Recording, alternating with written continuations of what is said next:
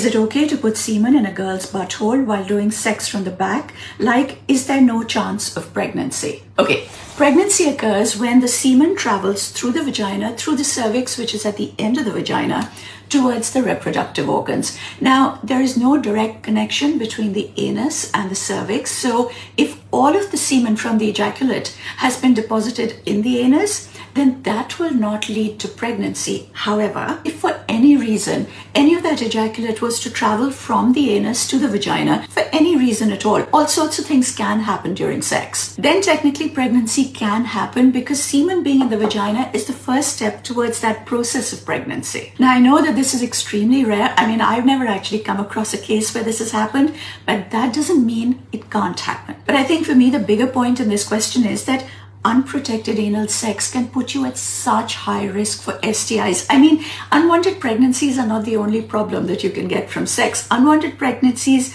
are an issue, yes, but it's a very easily solvable issue. STIs, on the other hand, can be with you for the rest of your life, plus they can cause the most severe health issues. So whether you're having anal sex or vaginal sex, use a condom, because condoms mean that you can do anything that you want. You can experiment with whatever you want, stress-free. And stress-free sex is definitely the most pleasurable sex.